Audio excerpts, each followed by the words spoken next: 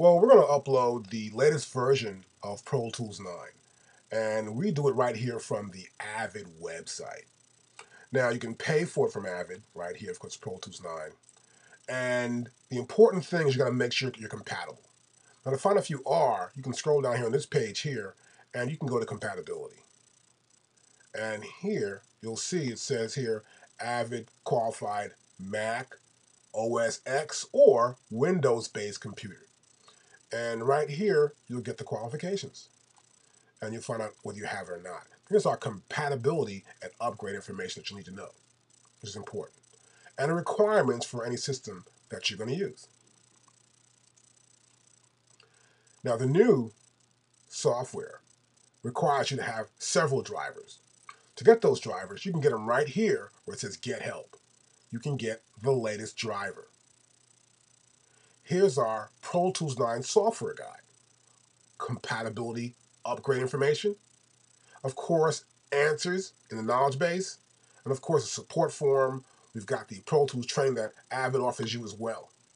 So, but when I uploaded my software, I had to make sure I had a couple of things, which I'm pretty sure you'll need as well. Now, since the newer software only has two versions, just the HD version and also the Pro Tools version, which is called, I believe, Crossgrade.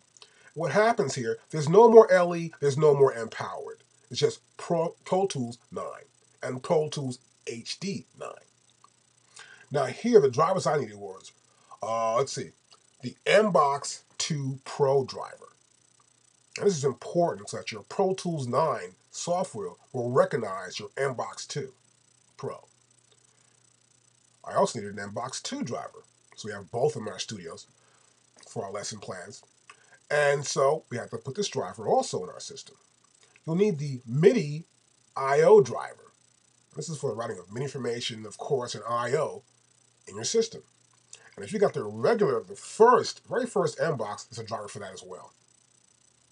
Now, the great features here in Pro Tools is that now, not only is it compatible, but you can take a Mac session and also play it again in a Windows session, which is really great. So I can get a session from someone who did it in the Windows, put it right in the system, and play it and work with the session right there.